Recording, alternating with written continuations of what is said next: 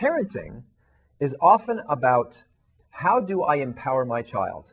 How would you like to empower your child so they are incapable of being abducted by someone? You play a game where when your children come up to your car, you basically put your finger in the form of a gun, you say, get in the car. And you train your child that if that ever happens, they're supposed to scream and run to safety, wherever that is, a large group of people, to the teacher's office, and you play this game at school. First at school so that they can get the habit of it.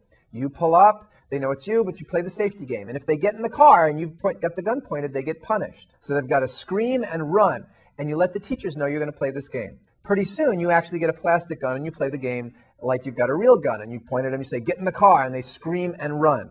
Eventually, what you could actually do is have someone that the children don't even know pull up, point a plastic gun at them and say, get in the car, and they've got to scream and run. Can you see how this would keep your children from being abducted? It's a very powerful tool and takes a lot of courage, but it'll work.